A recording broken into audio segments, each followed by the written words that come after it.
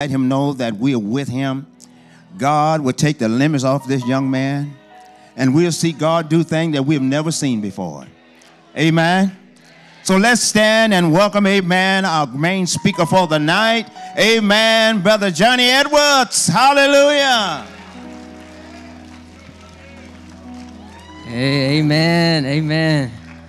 That was a good introduction. I like all that. I like that. No, I want y'all to continuously stand because we're going to read the word. Now, I'm going to give you a disclaimer before I start. This going to be touchy, and it's going to challenge you, and it's going to pry, it's going to pull, but it's designed to do that. But if y'all want to grow, who want to grow in here today? Who want God to move and expect God to move? Then he hears you, and he is going to move tonight. He already told me. He don't need to use any of us. It's him that does it. He can use anybody. But I'm so glad he used me because I'm going to sure be listening as he talks to us. So we're reading from Matthew chapter 21, verses 12 through 13. This is Jesus entered the temple courts and drove out all the ones who were buying and selling there. He overturned the tables of the money changers and the benches of those selling doves. It is written, he said to them, my house will be called a house of prayer, but you're making it a den of robbers. I want to sing this a little bit because we're going to take it back to the old school. This little light of mine, I'm going to let it shine. This little light of mine, I'm going to let it shine. This little light of mine, I'm gonna let it shine, let it shine, let it shine, let it shine. One more time, y'all, let's sing it. Hey, this little light of mine, hey, I'm gonna let it shine. This little light of mine, I'm gonna let it shine. This little light of mine, hey, I'm gonna let it shine, let it shine, let it shine, let it shine. That's that old one, ain't it? That's the old stuff there. That's back with Grandma. Grandpa used to take us to church. Y'all can sit on down because it's gonna get deep from here. Y'all might want to brace your legs. But that's when church in the temple, Grandma and Grandpa took us to church. Especially from the South, you had to go. I don't care what you did on Saturday night. Grandma then woke you up. They said, hey, listen, you can get a world all that. You better go on to the church. We getting up and we going together. But that's when we went to church and we expected God to move. That's when we were excited to go. We were excited to get in the choir, praise team. We always knew that God was going to move. You see, the temple was a place where people came to worship God, preparing them to become a holy place on the earth. But somehow, somewhere, the temple, the church, became tainted and wildered. Some would dare say that we were pushing Jesus out and letting Satan in. We began turning it into a place of self-gratification, a place where we could gain power, gain titles, and we can push our own agendas. A place we could control, becoming less about God, his love, his healing, deliverance, and forgiveness, and we've adopted a culture of personal gain, worldliness, and validation. The same thing is happening in the churches today. Instead of it being about God's house of prayer, it became a commonplace, a marketplace, a den of robbers, no different than the world. No power, no strength. Nobody's leaving delivered. And half of the time, you can't really find a pastor that's preaching the word of God. Jesus told them in the temple, you're turning my house of prayer into a den of robbers. And here are some things we're going to discuss today so we can keep God's house in order. Remember, the world is going to love you. as long as you ain't standing on the word of God or preaching it. And know the devil can come into church with you. And the last point we're going to discuss today is everything has to submit to the word of God. Now, before we get into this, I want to give you a backstory of how we even got to the temple and why Jesus was even upset with them. So this event took place right before the Passover feast. So the Passover feast was a cedar festival, a meal celebrated by Jews to commemorate the mercy God spared. He was sparing on them because of the plagues of the firstborn son, the killing of the firstborn son in Egypt, and reminding them of their freedom from slavery. So the entire meal was symbolic. And as they were eating, they talked about the Israel's freedom. Jesus celebrates the Seder, the ritual Passover meal, with his closest followers. Now, the centerpiece of this meal was the Passover sacrifice, was the lamb itself. Now, guess where the only place you can get this lamb? The temple. So the Passover happens every year, typically in March or April. In Israel, it lasts about 7 days, but everywhere else is about 8. So I want to give you a scripture so you can get a little context before we go into this story. Because if I go into it without you really understanding what's going on, you're going to be like, Jesus overreacted. Or why did he respond that way? So in Exodus chapter 12, it says this. This is Exodus chapter 12, verses 13 through 14. The blood on the doorpost will be a sign to mark the houses in which you live. When I see the blood, come on now, I will pass over you and will not harm you. When I punish the Egyptians, you must celebrate this day as a religious festival to remind you of what I've done. To celebrate it all the time. So my first point is this. The world will love you as long as you're not standing on the word of God or preaching it to them. I want to break this down and then we're going to get a little more in depth into it. So Matthew chapter 21, verses 1 through 11 says this. This is right before Jesus got to the temple. So I'm getting y'all ready for the main event, but I'm trying to tell you what happened so y'all can get the full context of the story. So before they got to the temple, look at people. I'm going to show you people. As they approached Jerusalem and came to Bethphage on the Mount of Olives, Jesus sent 2 disciples, saying to them, go to the village ahead of you, and once you find a donkey tied there with her coat by her, untie them and bring them to me. Now, if anybody says anything to you, says that the Lord needs them, and he will send them right away. This took place to fulfill what was spoken through the prophet. Says to daughter Zion, see your king comes to you, gentle and riding on a donkey and on a coat and foal of a donkey. The disciples went and did as Jesus had instructed them to. So they brought the donkey and the coat and placed their cloaks. Now, a cloak, it's a long robe. Now, that thing it's a long robe, and if you have something like this, it's like authority. You got this, you somebody. You know what I mean? It's almost like having Gucci or whatever that top brand is out there. You got a long Gucci coat. That's what they talking about. So they brought the donkey and the coat and placed their cloaks on them for Jesus to sit on. Before I read, that's amazing how the king sat on something so that cost a lot, but he sat on it. So the disciples went and did as Jesus had instructed them. So they brought the donkey and the coat and placed it on the cloaks, and Jesus sat on them. A very large crowd spread their cloaks on the road, while other branches from the trees and spread them on the road. So the crowds that went ahead of him and those that followed shouted, Hosanna to the Son of David.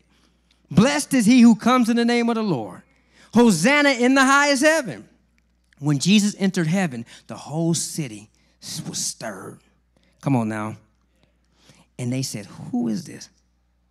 But think about this. Before he got to the temple, everybody was stirred up. Who is this man? You know what one of the things God told me tonight in this revival? Who wants to be stirred up? Because a lot of us have been dormant for a long time. We come into the church house and we leave the same. We get up here and we can sing a good song. We can get up here and we can preach a good sermon. I can put a great outline together, but we leave the same. We need to ask God in this revival to stir me up. We need to be expecting. Who will stay at the altar and say, God, I'm not going to move till you heal me. I'm not going to move till you deliver me. I'm not going to move till I hear from you. We need God to stir us up. They said, who is he? They didn't even know who he was, but his presence stirred them up. Stirred them up. And they said, who is this? The crowd answered, this is Jesus, the prophet of Nazareth. So I want to tell you this. Before he gets to the temple and get to turning things over, this is the scene. Now, everybody praising them at the time. Looks good. They look like they church people. That they know who it is. They look like they got their best on. They put their cloaks on the ground. Come on, that's King Hosanna. That's him. Right before I'm about to take you to this scene, these are the people that were praising him, worshiping him. Just like you can be in the choir standing heart is far from him. Just because you in the church don't mean nothing. Just because you worshiping God don't mean nothing. In this revival, God says, stir them up. Because if he came in here right now, what would he say? They were worshiping God too. They were worshiping him too. I'm going to tell you these same people what they turned into doing. So Jesus then, after this, Jesus then walks into the gate that leads them right into the outer temple court. It's chaotic. So right before, because before you get to the temple, there was like a court. So it's almost like before you get to the Lloyd Center or any mall, there's like a court. There might be benches out there. There might be, I don't know, food carts, something, before you get into the actual mall. So before they got to the temple, it was called the temple courts. So when Jesus walked up, it was chaotic. He was like, the same people worshiping me, what is going on here? As I get to go to the house of God, the temple, it's chaotic in front of the church. He said there were people selling pigeons, sheep, and oxen for purchase for sacrifice. Most people have a Roman currency because then you can't, it was for the Jews, but a lot of people came to worship that day and go for the Passover. But you had to turn, the currency had to be in their religion. So you can't just bring anything. So it was a temple currency, and it was something called a tyrant, which was a little bit better.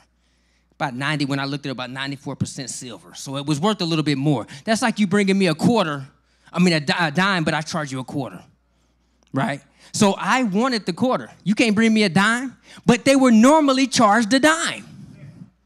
So Jesus was getting upset because usually that donkey, that pigeon, these sacrificial animals were a dime. Why are y'all charging them a quarter? So he was getting stirred up already. This is going to lead me to my next point, and we're going to dissect this a little bit more. The second point is this. You have to know that the devil could come in the church.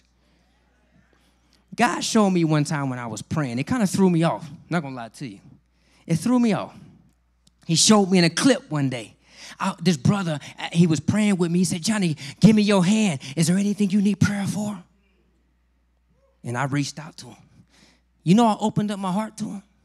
In this clip, man, I'm going through this. I struggle with this. And, sometimes I'm scared and sometimes this. And God showed me in that clip, he turned into a demon. He said, thank you. Now I know how to fight you. Now I know how to defeat you. But I didn't see it when I vented to this person. But God revealed him later on. That was a demon you were vented to. A demon can be an usher. You don't think, and I'm not talking about our ushers. Just don't. Because you're going to look at him on Sunday. Is that you? Not ours. I'm saying in general. Was that you? It's in general, you guys. What I'm saying is in general, okay? No.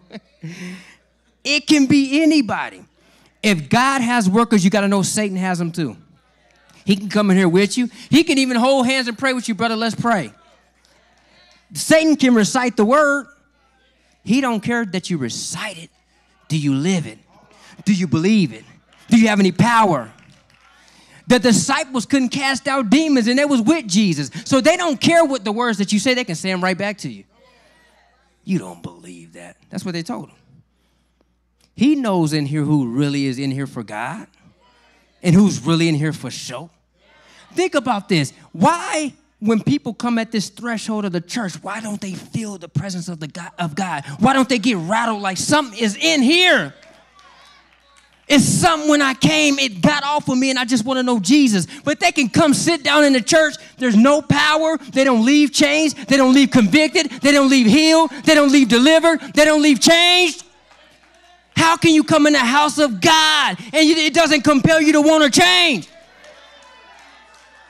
They should feel it as soon as they get on the parking lot. Oh my God, God is in there. I gotta get in there. The people said it got shook them up. It rattled them. Like, who is he? Just him walking down the street. People in the world should want to come in here. But you know what they see? Judgment. Oh, what he got on. I don't know if he's gay or straight. I don't know if he know God or not. He may be an alcoholic. I don't know. We don't speak to him. We don't love on him. That's what they feel. Because they should feel like, I got to get in this house. We push them out, and this is where they're supposed to be. We forgot we was the same way. And Jesus said, I'm going to guide you to the church. Somebody took you too, to the church. Don't be surprised. I know I was going to end up down here. So don't be surprised. What I want y'all to get is this. We have no power. How can a demon sit by you? The Bible says that darkness tries to hide when light get around it. I can't stay with that. I can't dwell here because Jesus is in here. But how can they dwell amongst us? How can they serve with us? How can they eat with you? What God is trying to get us to understand today, a lot of churches, we don't have power. You know why? Because we're becoming more worldly. Listen, if you can get a crowd, I don't care how you living. If you can get this praise team filled up, brother, you got the job. We ain't asked him how he living. We don't know if he's saved, but he can bring a crowd. He can preach the house down. So I don't care if he's sinning. I don't care what he believes. He can put people in the pews. That's all we care about. And we pushing Jesus out and bringing the world back in here. They shouldn't feel comfortable sitting in here. What I'm trying to tell you is when I studied this, we're no different. We're turning the house of prayer into a den of robbers. Because they were selling stuff. We had the deacons in the temples and the people said they were taking more for their own gain. In some churches in America, they passed the collection plate 35,000 times a service. What you need that for? And there's nothing wrong. I'm not trying to make fun of tithes. I'm not trying to say that every church is this way or every person is this way. But if we're going to be honest, let me read the scripture to you. If y'all think that I'm lying about what I'm saying about where church is ending up, let me read the scripture to you. I want y'all to get this right here. 2 Timothy chapter 4, verse 3 through 4 says this. For the time will come when people will not tolerate sound doctrine and accurate instruction. That challenges them with God's truth, but wanting to have their ears tickled. Tell me something good. Tell me how I'm going to be blessed. Tell me how my season is over. Tell me how 2024 I'm going to get that car and that house that I've been praying for. Tell me how my storm is over. They don't want to hear sound doctrine. They don't want the challenge of the sin. That's too uncomfortable. Pastor, switch the subject. I'll come when you're talking about blessings next week. That's what they want. The scripture said this. They want tickling of the ear, something that's pleasing. They will accumulate for themselves teachers. They will accumulate pastors. They'll accumulate friends. They'll accumulate people that won't tell them the truth. That's what it says. They will accumulate for themselves teachers and another chosen to satisfy their own desires and to support others they hold, the other errors that other people hold. If we had that much power, do you ever notice in the Bible, demons didn't want to hang out with Jesus? In fact, he was fearful of them, right? He even told him, like, listen, don't cast me out of this. Listen, leave me alone. I promise you I won't do this. Don't cast me out. If anything, cast me in the swine. They didn't want to hang out with what's going on, brother. No, they can't do that. They knew who had the power. If we think about churches, how many times have you came to church and got delivered? Think about it. How many times have you left the church changed? How many sins do we carry every Sunday and we leave and we still got them on us? How many times have we prayed at the altar and still leave with the same issue? How many times do we see people worshiping, looking around at who else is worshiping? This is your time with God. We're losing power and we're turning the house of prayer to a den of robbers. No power. Anybody can come up in here. Any demon could get up here dancing with you. As long as you ain't really talking about God and sin. Well, I can dwell with you. Yeah, you want to go to lunch after a church on Sunday? Yeah, I go, girl. Don't care about that. As long as you don't have no power and you ain't worrying about their life. I'm going to get to my last point. Everything has to submit to the word of God. The thing about it is you have to preach it, though. That's a big piece, is saying it. We got to stop worrying. God even said that. The enemy will have you looking at how many people came to this revival tonight. Oh, that ain't an effective revival. Y'all should have it packed. But Jesus showed us so many times that you can have the crowd if you want to, but it's the posture of the heart. You can have a full-blown service in here, be packed out, and ain't nobody changed. There's no power. That don't mean nothing. But when you leave like, listen, God, I just, and they bow down, they're talking in tongues, they change, they get up, they're different. You see people heal from their infirmities. You see when they come depressed, they leave with joy.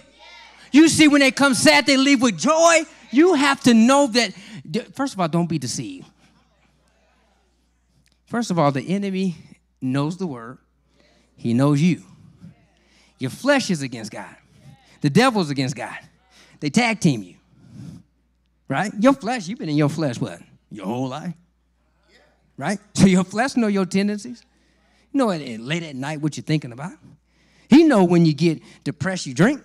He know when something bothers you, you go off. He know it. And the devil watching all your tendencies, all your flaws. What he's talking about right now, if you have the word of God, even the demons that torment you, come against you, will have to fall submission to that. It said, every knee will bow. It didn't say some of them. It didn't say your strongest stronghold still going to be there, but only the weak ones. It said, no, every knee going to bow. Every tongue going to confess. You can fight it. You're going to do just like that. All of them got to do it. One day. Let me give you another scripture when we talk about the word of God. Because honestly, it's starting to be, if you look at YouTube, it's starting to be a little sickening, to be honest with you. Some of these pastors will get on the pulpit and preach some stuff and people just believe it because we don't know the word of God. So because you didn't open your Bible, you don't know if I'm speaking the truth. You don't know if I'm from God because you don't know the word. The Bible says you test the spirit. Don't just go by what they say. If the devil tempted Jesus, who are you? You think, oh, I've been praying all week. He ain't gonna get me. Okay, try it. Try it. Without God, you will fail every time. You have to know the word of God, right? Let me give you another scripture.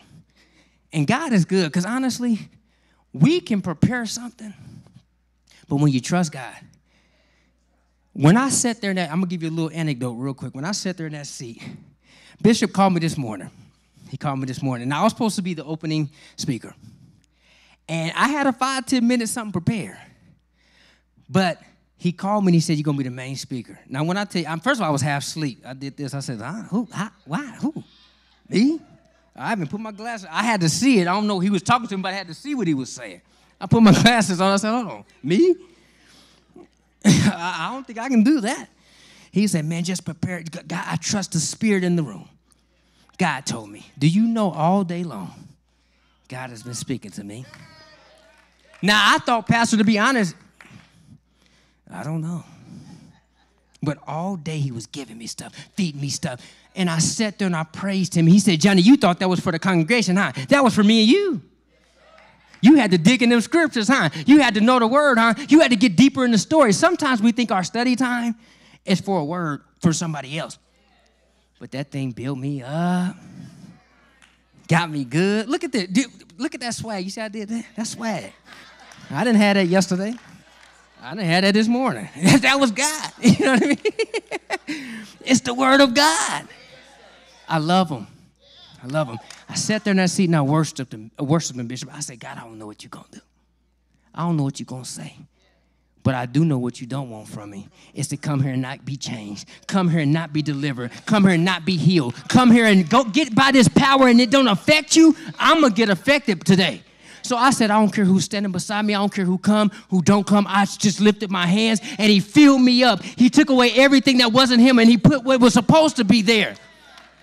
When you're around the fire, even the people said it shook me up. He didn't minister to them.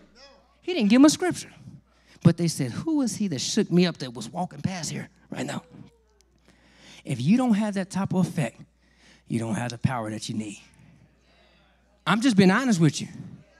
Because nobody should be walking in a place with no power when you have power of God inside of you. That means one of y'all lying, either God or you. But a church, when we walk inside the church, we need to start seeing healing happen.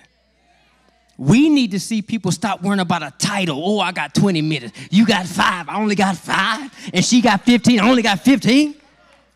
I'm Bishop so-and-so. I done been here for 25,000 years. I got 6 degrees. 5 minutes? Guys, like, what is it about? They'll get mad at how many minutes they got. But God said, when you have a heart for him, you stay ready. Because if you give me 1 second to talk about how good you've been, you give me 5 minutes to talk about how good you've been, you gave me 10 minutes. Because our best is filthy rags in his sight. We will think we worthy. God, I've been reading all week. I've been coming to church. I've been dissecting the scriptures like you said. Casting away demons. I haven't prayed for people. So I deserve 30 minutes. God said, where were you when I made the earth and the trees and the birds? And where were you when I turned you around and brought you out of darkness into my marvelous light? Where were you then? No, matter of fact, where were you when I created you? You were there? You helped me? Where were you? Be grateful. When you know the word of God, the Bible said you got power. You got strength. You got joy. You don't have to know what you're going to say. God said, I'm going to be your lips, brother. Oh, you thought you was preparing for the word. I didn't use none of them points. Study to show yourself approved. But it's more about you spending that closet time with God, that personal time. So when he speaks to you, it's no longer you. I'm not afraid right now. I wasn't even scared. Pastor, something was going on in my stomach over there. It might have been gas. I don't know. But I was scared. But it cleared up. When I started preaching, it did clear up. So what I'm saying, it was. At first, I was about to say, Pastor, I don't know. You know what I mean? But it stopped. I want to read the scripture to you guys here. I want to read the scripture to you guys. But I want to close out with here, you guys. I want to tell you this. I want to read Hebrews chapter 10, verses 24 through 25. When it talks about the power we should have and the effect that we should have on each other. And let us consider how to stir up one another to love and good works, not neglecting to meet together, as in the habit of some. Like we can get in the habit of meeting, but no, I want you to stir up love, good works out of each other, not neglecting to meet, but encouraging one another. And all the more as you see the day drawing near. Philippians 2, verses 10 through 1 says this, that at the name of Jesus, I want you to notice for yourself, because this is going to happen. The Bible can't lie. Prophecy has to fulfill itself, so it's going to happen. This is what it says, that at the name of Jesus, every knee shall bow, of those in heaven and of those on earth and those under earth, and that every tongue should confess that Jesus Christ is Lord, to the glory of God the Father. Us gathering at the temple is where it all began, where we sang praises unto his name, where we were taught the word of God, where deliverance happened, Healing happened. Where we left changed for the better. Going to church with our grandma, grandpa, that old school thing, we enjoyed doing that. Even if they had, they had children's church downstairs or wherever, we enjoyed doing that. The temple, it was a church. So God wants us to get back to a place where we turn his house back into the house of prayer. And stop being robbers, den robbers.